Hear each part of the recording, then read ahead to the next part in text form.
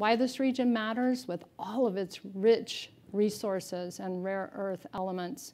You've got the lithium triangle, which is needed for technology today. 60% of the world's lithium is in the lithium triangle: Argentina, Bolivia, Chile.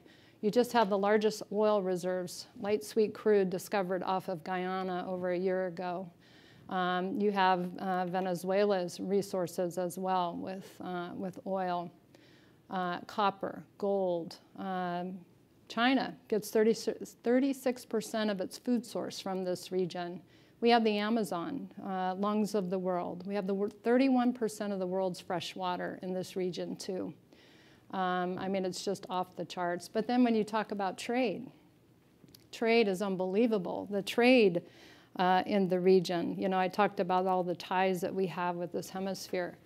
But the PRC and a lot of our countries in this region is the #1 trade partner, with the United States #2 in most cases. Not in most cases, I would say in some cases.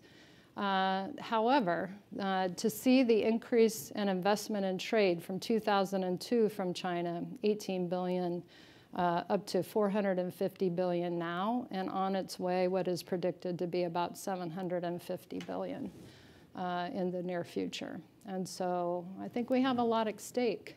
We have a lot to be grateful for in terms of the relationships with our partner nations and our hemisphere that we're part of, and in the Americas. But we have a lot to do. This region matters.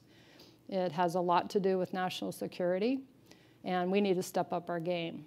And we need to be faster, and we need to work and deliver capabilities at the speed of relevance for this region.